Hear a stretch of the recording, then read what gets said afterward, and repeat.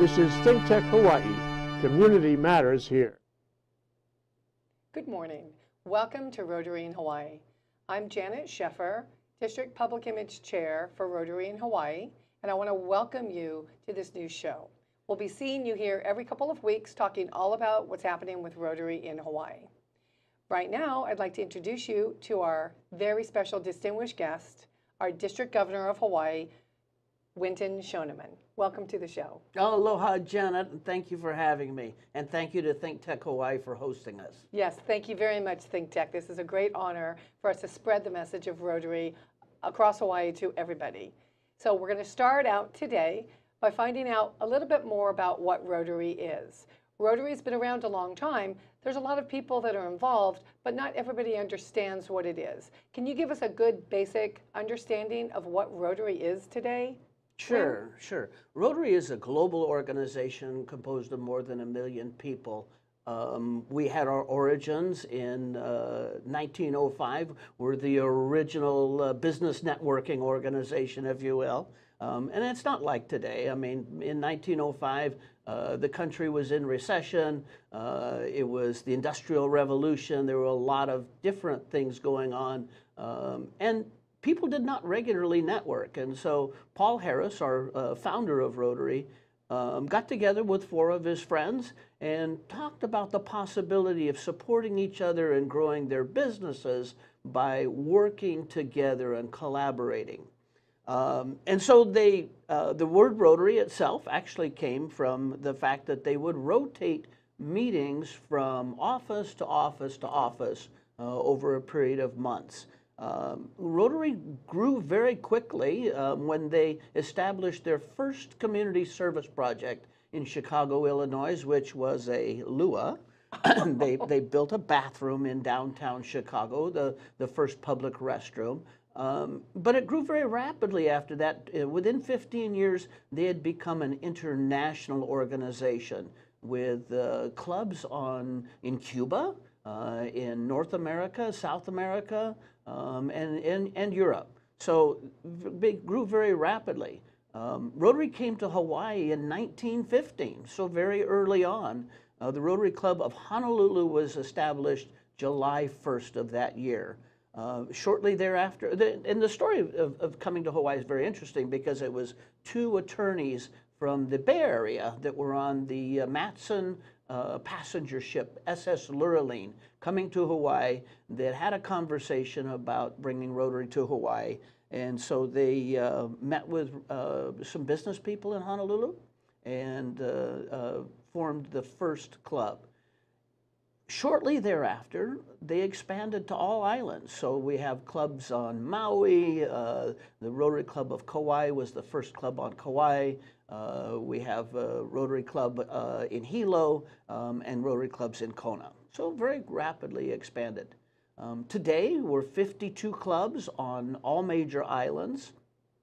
We have over 1,500 Rotarians doing service in our local and global communities. Fantastic. Well, I know they make a great impact, having been a Rotarian for 12 years now this year, and I'll talk a little bit about my story later. However, as District Governor, you lead thousands of Rotarians in Hawaii. You have a very important role. It must, as a volunteer District Governor, it must have been a big commitment and a big decision for you to take that leap and become Hawaii's District Governor. There must be a lot of passion behind that decision. Can you talk a little bit about why you chose to be our District Governor and what your Rotary story is all about? Sure. I've been in Rotary for over 20 years, and we've done some great work here locally. I joined Rotary after I'd retired from the Navy and had 21 years on submarine service. And was involved in building my own business. A couple of years ago, a friend of mine, Rich Zigar, asked me if I would be interested in participating in a global service project, a service project in Romania. And I didn't fully understand at that time the impact that would have on me personally. So the project was to take some doctors from the University of Virginia, funded by Rotarians here in Hawaii, to teach doctors in Romania how to do cleft lip, cleft palate, facial reconstructive surgeries. And I was asked to go along, not being a doctor, to go along and document the trip itself and what we did. And I remember waking up on a crisp, cool April morning in Iași, Romania. That's spelled I-A-S-I and pronounced Iași. And I was bundled into a van with Rich, and we headed off to the hospital.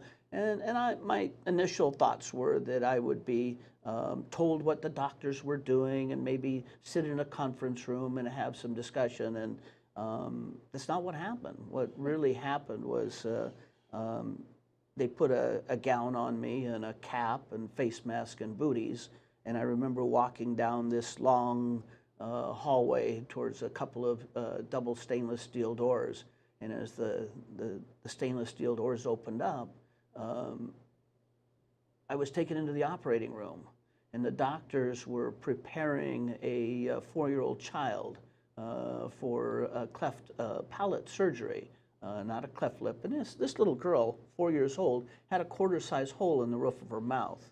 And I thought about not just the impact that Rotary was having on changing that child's life, the impact we were having that would have on their family and parents, but the impact that Rotary was having on the doctors themselves, because we were empowering them to do for themselves what they were not, did not have the technology, did not have the expertise to do.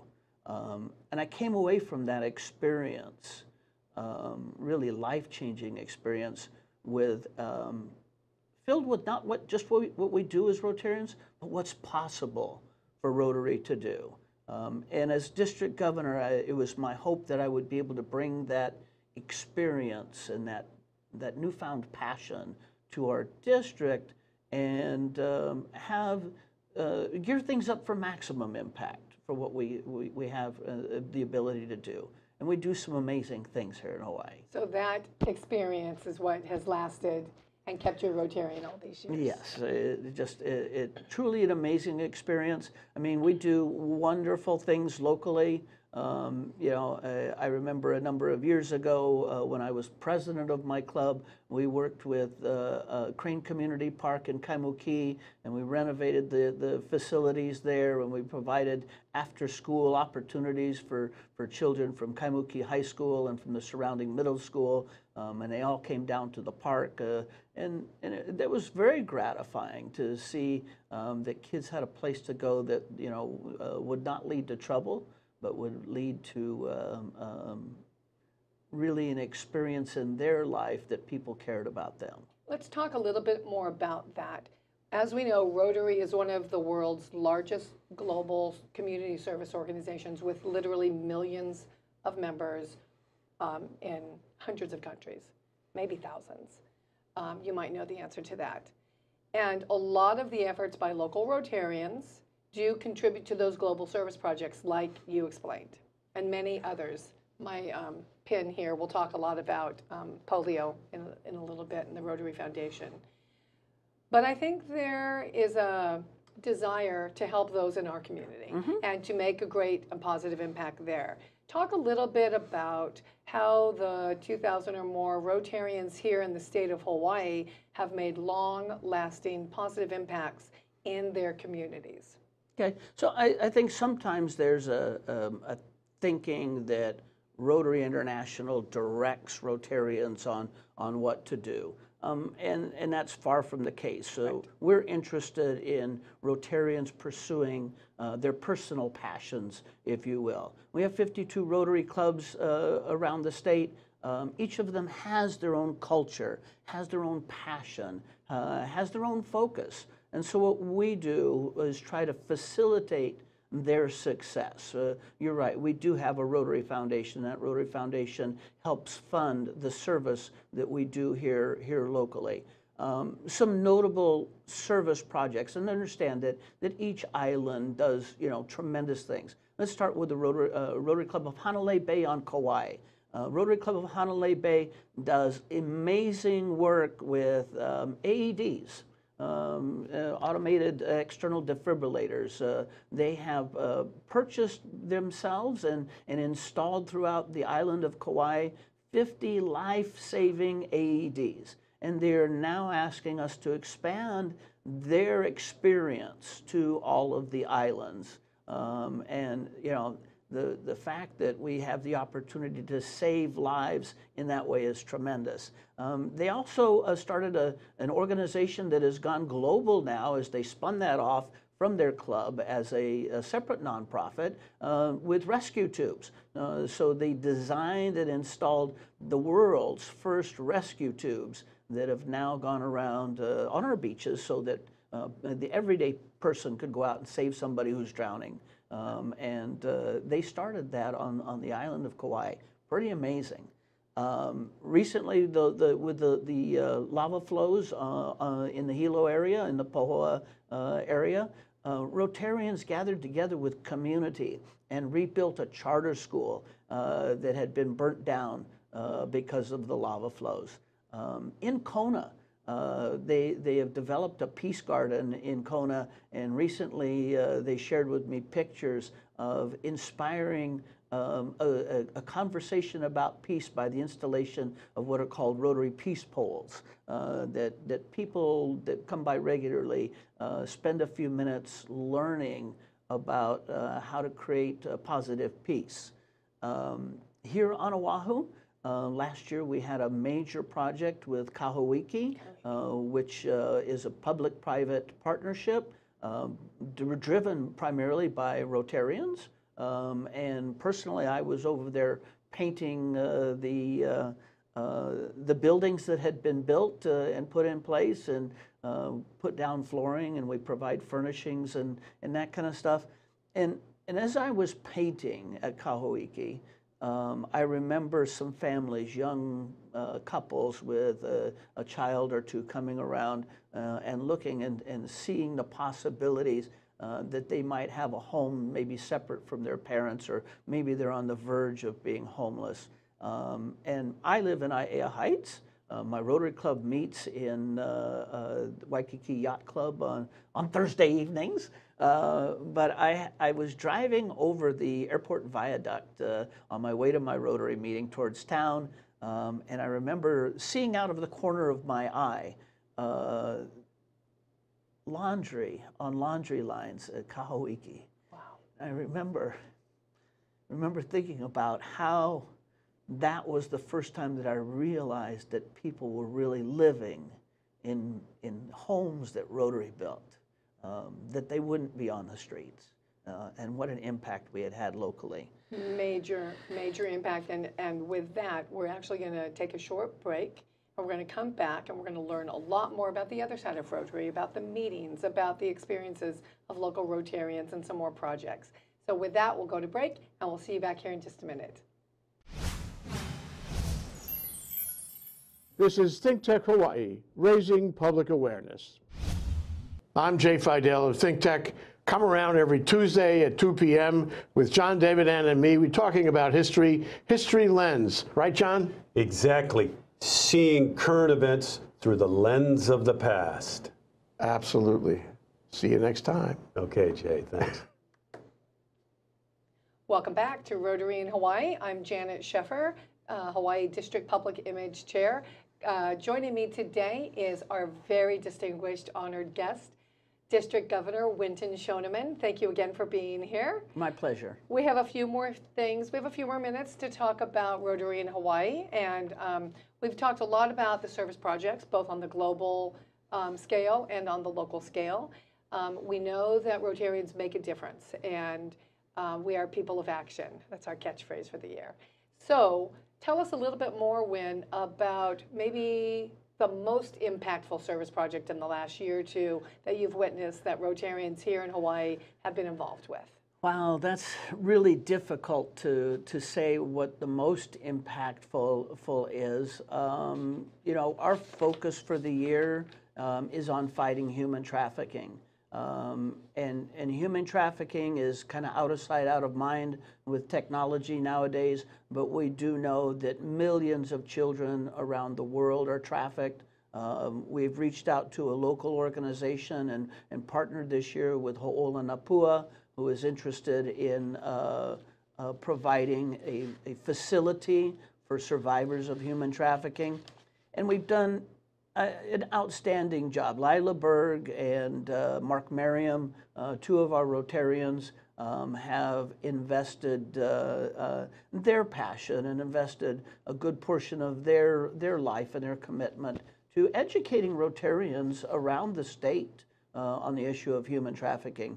Right here coming up in February, Lila's traveling to Kauai to visit all of the Rotary clubs there and talk about the issue of human trafficking. So I'm excited that our Rotarians have embraced the education and prevention of exploitation of humans. In Rotary, we talk about it as human slavery. It is I'm a father of a 13-year-old child, and it turns out that trafficking in children, I say father, grandfather. Grandfather, right? Grandfather of a 13-year-old granddaughter. And it turns out that for trafficking of children, 12.7 years old is the average age of somebody that is trafficked, and it's unfathomable to me that we could live in a world where we traffic children like that. So for me, I think the most impactful this year will be the fact that we've educated our thousands of Rotarians here in the state about the issue of human trafficking.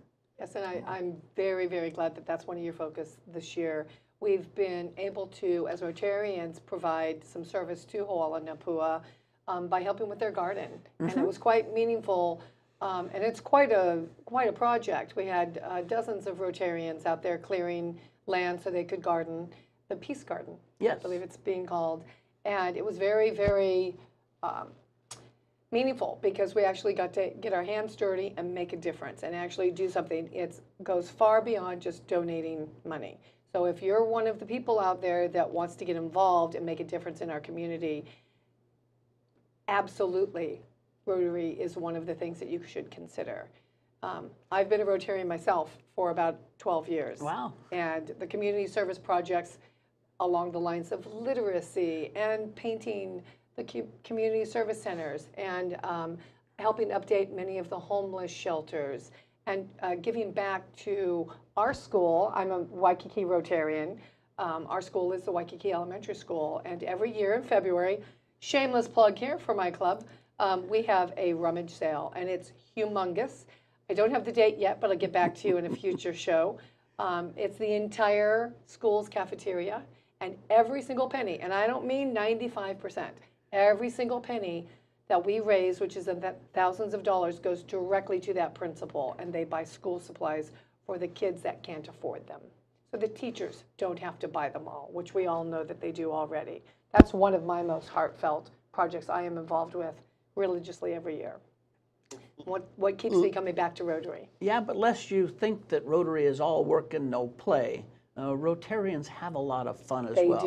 We do. We have a lot of fun with our service projects, but Rotary was built around fellowship, around meeting other people, about engaging and having conversation, and becoming friends first, and then making a difference. And so we do a lot of that. There's Rotary Club meetings around the state every week. We meet in the mornings, we meet at noon. My club meets in the evening time. So there's lots of opportunities. It is interesting that Rotary's done studies, and many people join Rotary for the opportunity to connect with another human being in a way that is meaningful to them. And so the fellowship is a great aspect of what we do and the caring that we have for each other. Right. And I don't think that there's any other, Rotary's broken up into districts worldwide. I don't think there's any other district that cares as much about each other as Rotarians do in Hawaii. Absolutely. I can attest to that. The Rotary, my Rotary Club, Waikiki Rotary, is like a second family. and the 80-plus members are like my cousins. And I would be amiss if I didn't attend my regular weekly meeting. As a small business owner, it has been a huge, huge positive impact on my business. Not only the business networking opportunities, but the opportunities to help other small business people. So for me, my Rotary, I'm a lifelong Rotarian, and it has made all the difference in my life. No, that's an interesting point when we talk about, us business people in Rotary. One of the things that Rotary adopted early on was a position on ethics in business. My accountant is a Rotarian. My attorney is a Rotarian. And we do that because they have adopted a way of thinking about doing things in an ethical manner, and most Rotary clubs, if not all, recite what we call the four-way test of the things we think, say, and do, as a reminder that we have committed ourselves to being ethical in what it is that we do. It doesn't mean that we don't make mistakes, but we fix those mistakes, and we come around to doing things in a rightful manner. So that's a Four-way test. We could recite it here now, but that's okay. We'll let you find out about it at your first Rotary meeting if you are so inclined. And we want to talk a little bit about that. We have a new website this year, and it's designed for people in the community, stakeholders, people that are interested in Rotary, getting involved in Rotary in one fashion or another. To learn about Rotary in Hawaii, you simply go to www.rotaryinhawaii.org right there on your screen. This website will connect you with another Rotarian. Let's say you just moved here. This is a transient community we live in. Let's say you're a military person that just got transferred here.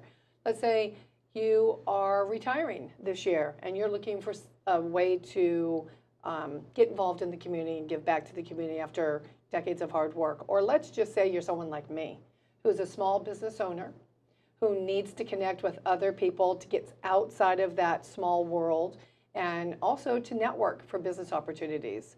So there's a million different reasons that you would check it out. Anyway, go to rotaryinhawaii.org. It's going to take you to a form that gives you the opportunity to meet a Rotarian at a meeting, be contacted by phone or email by another Rotarian, and just take that first step if you're interested. There's no obligation, of course. It's simply a way for you to get more involved this year in your community. Yes, indeed. Yes, indeed. Yes, indeed. We're very excited for that. It's something new that we've added to our district outreach, if you will, is an opportunity for people to connect.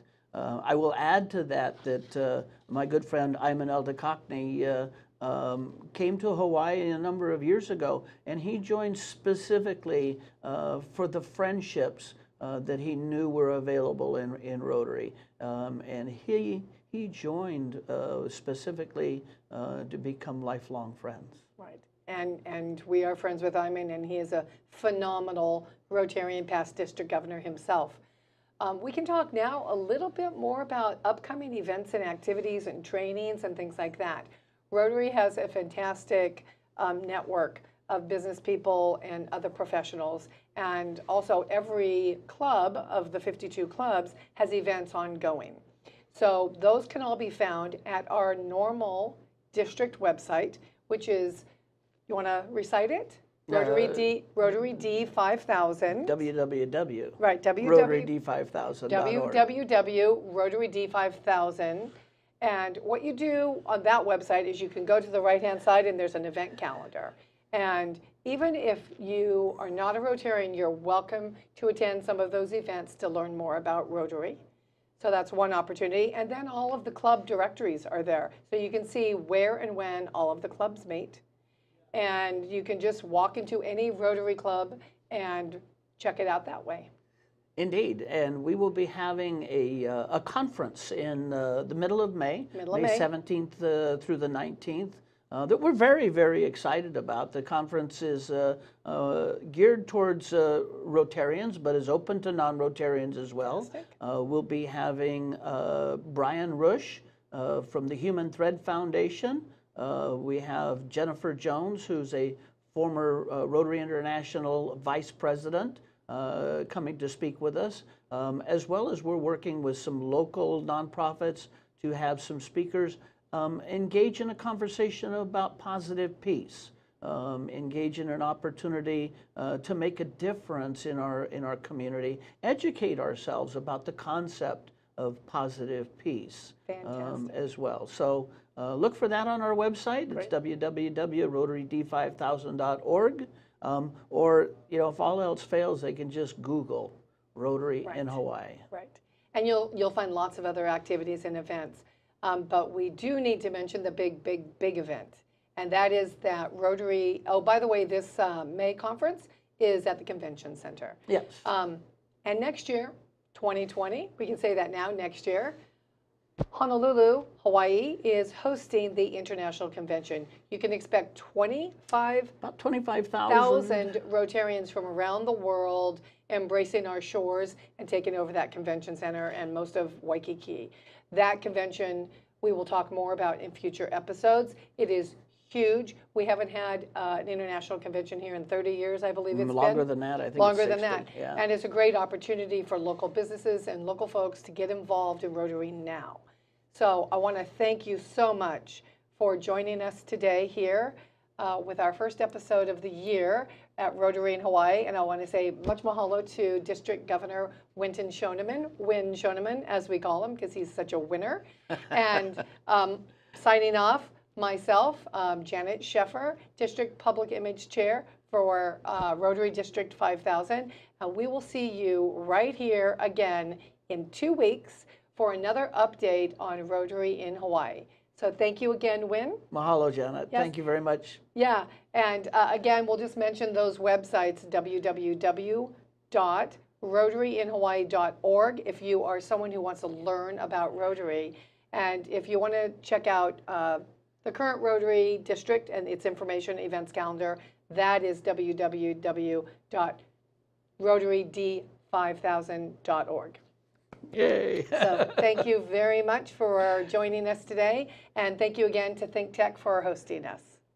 Much